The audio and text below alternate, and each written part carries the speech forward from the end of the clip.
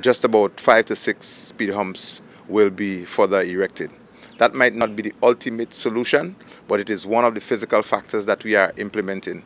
Our radar system has been back in place, and since January of this year, just under 60 persons have received tickets and charges for speeding related offenses. The factors of our accidents on our streets, most of them have been due to driver's error.